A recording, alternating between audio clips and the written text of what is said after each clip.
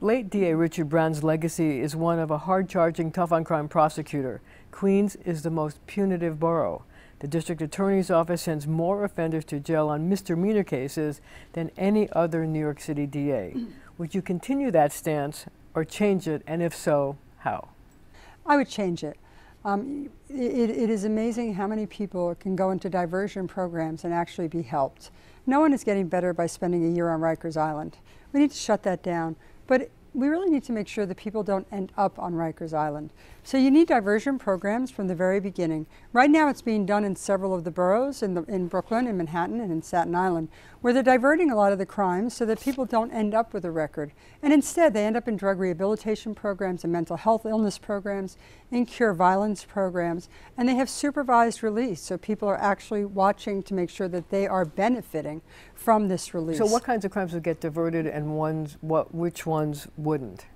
We need to make sure we look at a case-by-case basis, but we're not going to prosecute for marijuana. That's already done in my office on January 1st. We're going to make sure that a lot of the low-level misdemeanors that people are getting arrested for are going to be diverted into these programs. And one of the benefits I bring to this office is that I've spent a career working with a lot of the organizations from every part of the borough, going neighborhood by neighborhood, earning the trust and the faith of the community leaders, the community organizations. And on January 1st, for a new district attorney to come in, like you said, Judge Brown has been there for 28 years. If you don't have the trust and the faith of the organizations, and then you don't have a process by which you bring in the judges and you bring in the criminal defense bar, you're not going to be able to institute criminal justice reform on day one. And that's what you want to do, day one? On day one, you need to be able to work after the primary for several months on a transition to make sure that we have a system in place that we're not prosecuting for a lot of these low-level crimes, but instead of sending people to Rikers Island and instead of sitting in the day room where there is an institutional violent problem, where there are drug issues, where there's issues like that on Rikers, we need to make sure that we are lowering recidivism when it comes to crime. And the way to do that is to divert many of the young people especially into these cure violence programs and do that throughout the entire borough of Queens. But again, you can't start that from the beginning. And if you need to introduce yourself, it's a real problem to get the trust and the faith of the system, which you're going to need. So what's your position on prosecuting so-called broken windows crimes? Public urination, turnstile jumping, things like that? We're not going to prosecute for those, but we will make sure that people who do get picked up for that are going to get the help that they need. For instance, a lot of the toll jumping, which is actually effectuated through the MTA court, but a lot of the toll jumpers can't afford to be able to pay for the subways.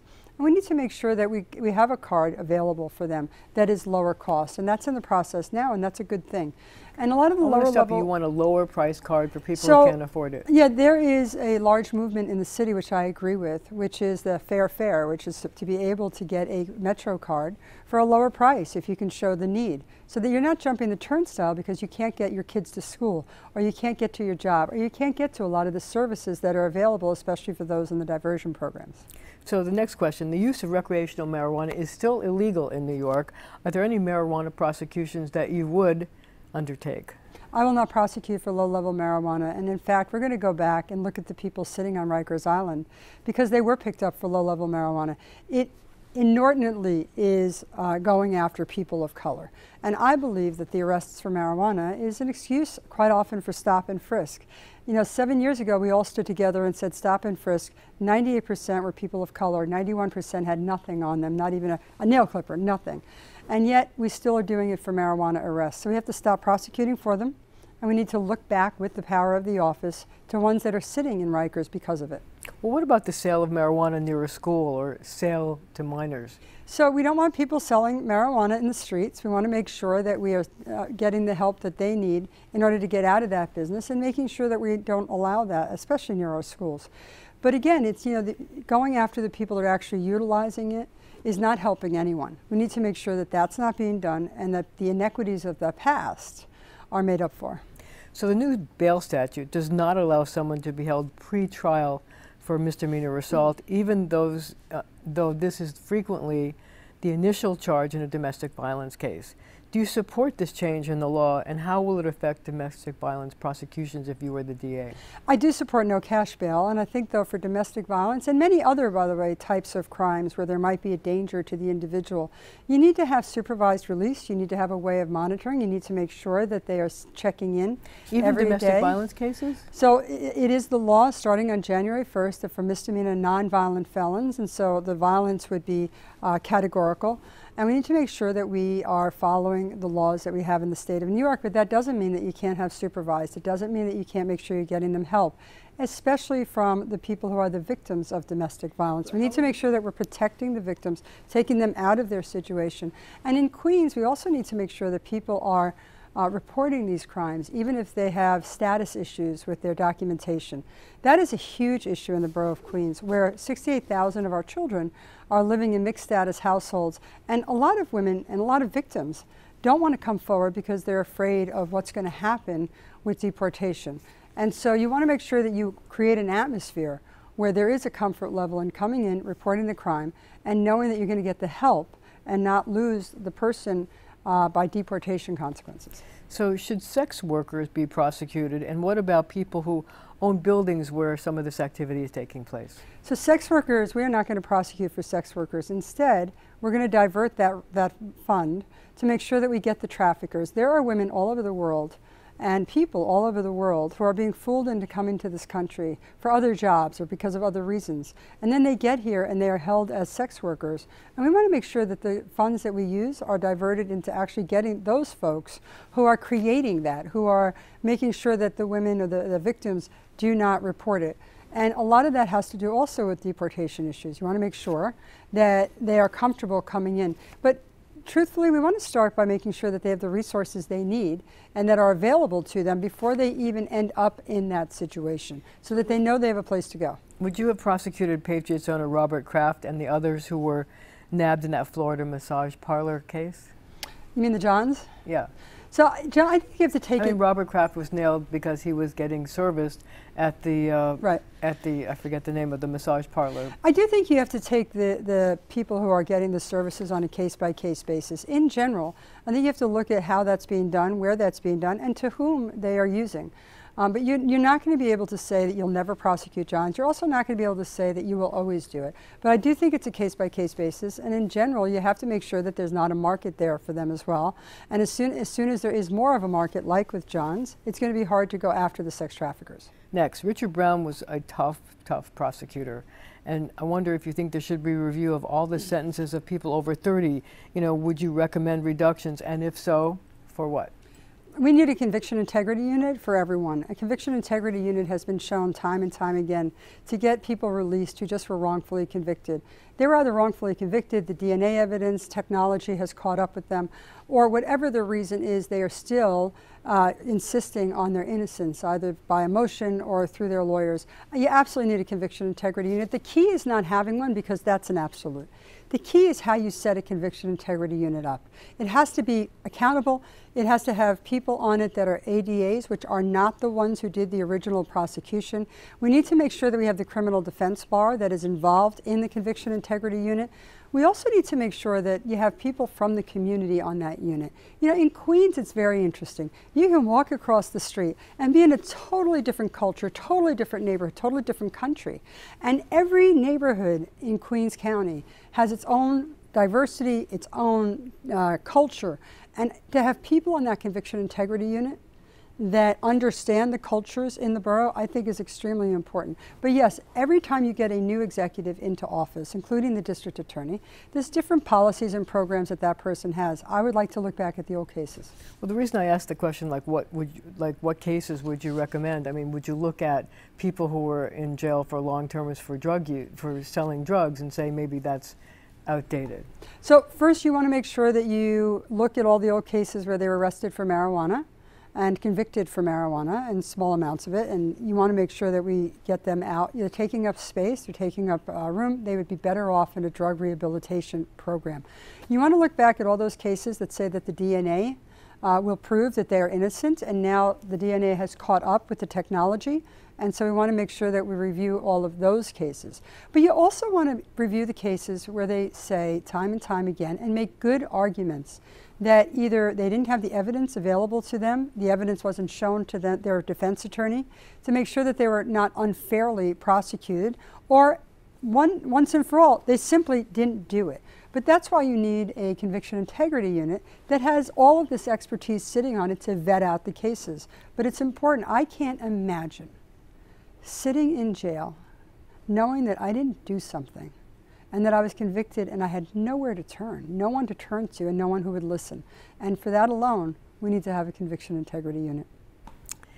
Discovery laws are recently changed. What's your position on the requirement that witnesses to crimes have their identities provided to the defendants before trial?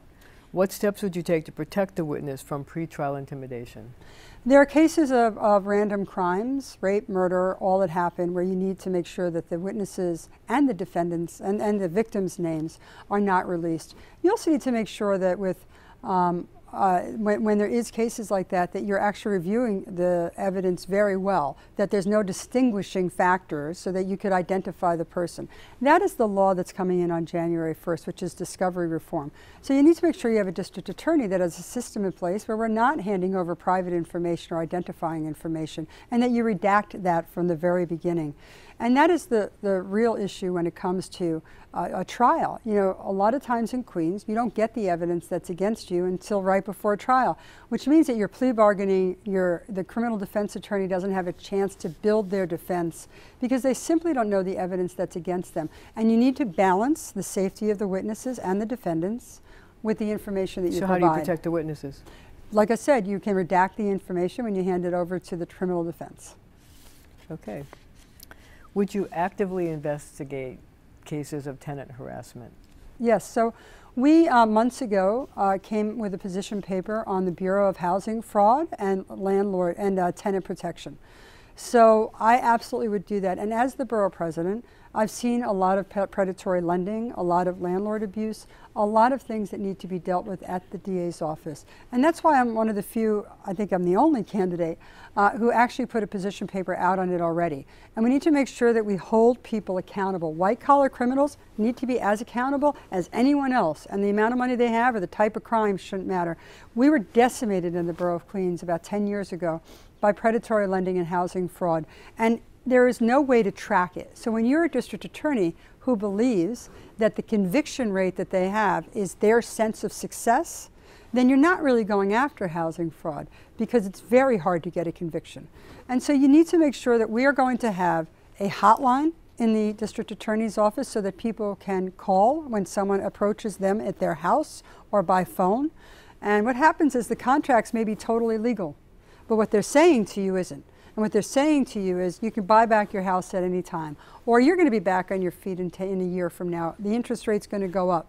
But if you don't have a system where you have a hotline, where you have education in the community, and where you have investigators empowered to be able to go out and investigate it, and even if they don't get a conviction, I will tell you this, that white-collar criminal is not coming back into that neighborhood ever again. So how would you handle requests from ICE? So ICE needs to be out of our courtrooms, it needs to be out of our schools, it needs to be out of our hospitals. In the borough of Queens, we have had enormous issues with ICE just showing up at our courthouses. You know, the sex trafficking is the perfect example. We have a human intervention, a sex trafficking intervention court. And ICE agents were literally standing outside to double victimize these people who were not only sex trafficked, but now they're coming out and getting arrested by ICE. So we can't be working with them to get those folks. And they need to be kept out. And we've been very clear on this as the borough president. With so many different countries, 190 countries and 200 languages, we have had enormous issues with ICE. And so we would make sure they stay out. So should Rikers Island be closed? Rikers Island is inhumane. It has a culture of violence. It has a culture of drugs. It is absolutely an institution that needs to be closed. My problem with the mayor's plan is that you're replacing one bad institution, which has proven to be inhumane, with 4 bad institutions, which are going to be set out across the city of New York, except for Staten Island. So the one in Queens County is supposed to be 1,500 beds. So here we have Rikers Island with almost 8,000 people in it. We need to lower the population. We need to make sure that people are getting the services they need. We need to make sure that the original plan, which was to lower the population, is actually effectuated. But then we need to make sure that we don't have an institution that's just as big, just as bad, spread out throughout the 4 boroughs.